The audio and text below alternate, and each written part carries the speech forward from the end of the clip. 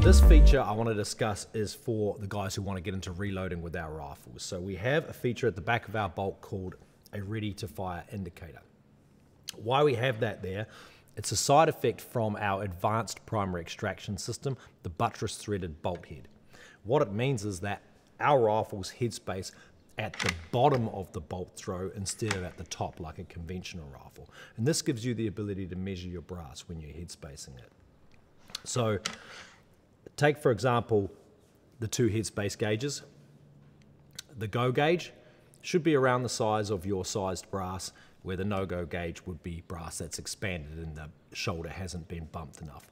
What you'll see when you're putting these two gauges in, the ready to fire indicator will be completely covered when using the go gauge. When using the no-go gauge, the ready to fire indicator will be showing, telling you that the rifle will not go off if you pull the trigger. Now you can use that to size your brass.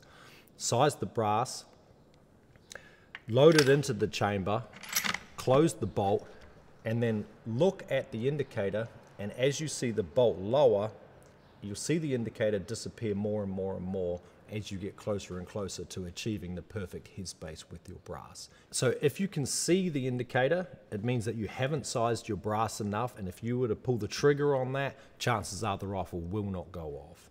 As soon as you size your brass enough so that the indicator is completely gone, completely disappeared, you're good to go. It'll always go off.